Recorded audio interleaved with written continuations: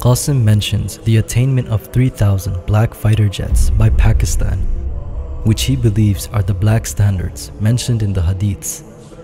Qasim's description of these fighter jets is unparalleled to any account which I have heard from the ulema. His explanation provides a modern perspective on the notion of the black standards of the East. Qasim claims that these aircrafts possess advanced technology that will leave the rest of the world's scientists and engineers baffled. After examining the hadith, I found that the black standards or banners will rise, and the word used for rise is the same as the verse from the Quran describing the sun rising, indicating flight, so it is something that has flight capabilities.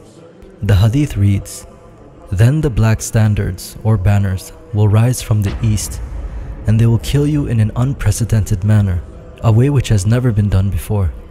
Qasim has stated that no one would be able to easily defeat these aircrafts, meaning they will be able to hold their own ground against opposing forces, so they have an impenetrable defense. The hadith reads, "Black standards will come from Khurasan. Nothing shall turn them back," meaning repel them. Qasim says, Pakistan will fight both superpowers, America and Russia, and defeat them. This suggests to me that the army of the black standards will have extraordinary warfare capabilities, unlike any other nation, as they will be able to fight both the superpowers at once. And the hadiths even mention that in the Malhama, there will be a battle where you will have one flag of truth fighting 80 flags of falsehood on the other side. And Qasim even remarks that he wishes the war was never imposed on us, and we defended ourselves, and our enemies themselves wanted death. The hadith reads, "Then the black banners or standards will rise from the east, and they will kill you in an unprecedented manner, a way which has never been done before." I want you to ponder about this hadith for a minute. In the history of mankind, we have fought with swords, shields, horses, and even bow and arrows.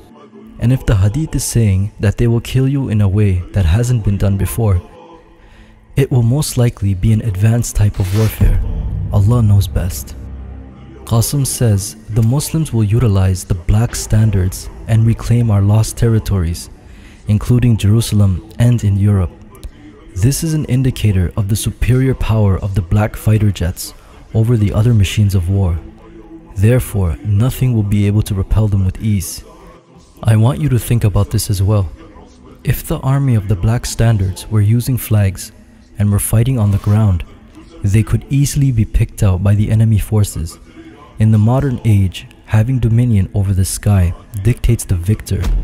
Just look at the outcome of the Azerbaijani-Armenian war and how the Azerbaijanis turned the tide of battle with the use of drones.